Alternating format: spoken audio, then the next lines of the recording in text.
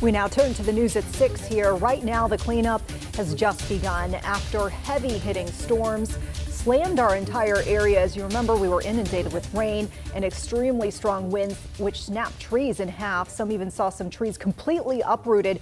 Seeing some videos and images here of the hardest hit areas. Yeah, the strong winds took down power lines, putting tens of thousands in the dark, and some are still that way. And unfortunately, a lot of people are still waiting for the power to come on, right? Duke Energy reporting some folks might not get the lights back until 11:30 tonight. So the Weather Service investigators are also on the ground here today, confirming one tornado touched down. It was an EF0 and it happened in Huntersville. Yeah, there is a chance that more could be confirmed too as they look to continue their investigation of the damage.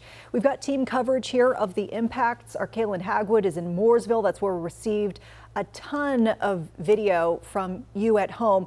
We saw tree limbs knocked down, drivers trying to navigate the flooding. Caitlin is hearing from neighbors who remain in the dark.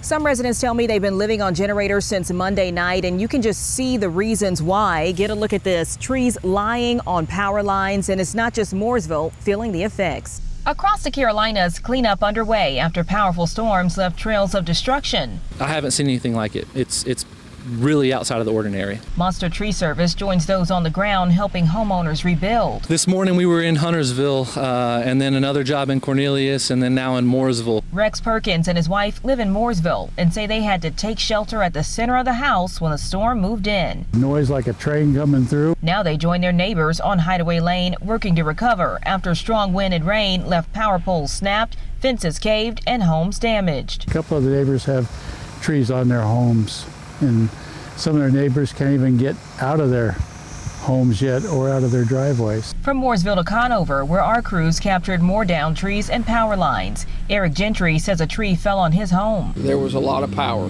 Yes, power would be the key word, and it can do a lot. And we knew when we saw the wind, anything loose was coming down. I mean, it just was that, there was hands down, something's gonna happen.